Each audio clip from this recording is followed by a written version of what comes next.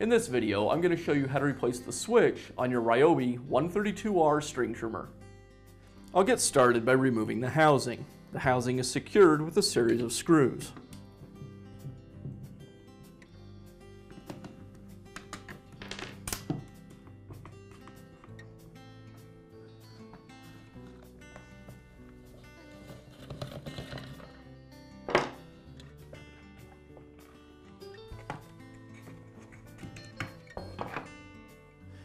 Now I'll just slide the upper drive shaft and housing assembly away from the motor. Now I'll go ahead and pull the 2-speed switch and the on-off switch away from the housing so we have access to the wire connections.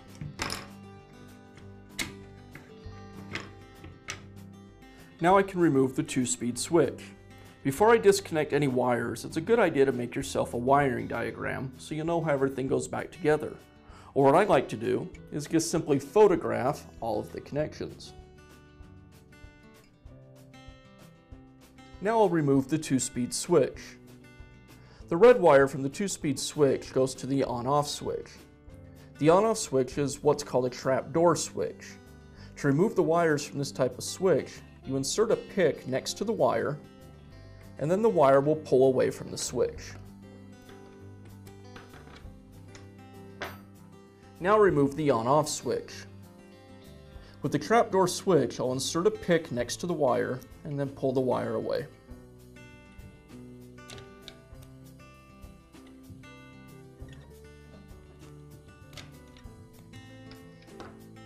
Now reinstall the on-off switch using the wiring diagram or the pictures that I took earlier as a reference.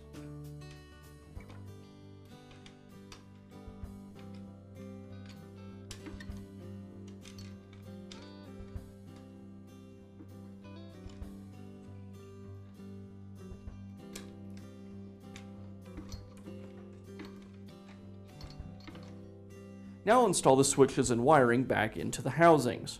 First I'll place the trigger into the housing. Then I'll line up the on-off switch with the trigger and slide it into the housing. The 2-speed switch goes underneath the tube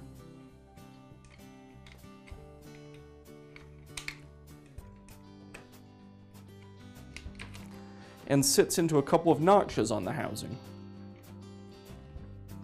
Then I'll take a moment to tuck the wires down into the housing so they don't get pinched when we install the other half of the housing. Now I'll reinstall the other half of the housing assembly. I want to take one last check and make sure that all of the wires are out of the way so nothing gets pinched when I slide the two halves together. I want to make sure everything lines up, don't force anything.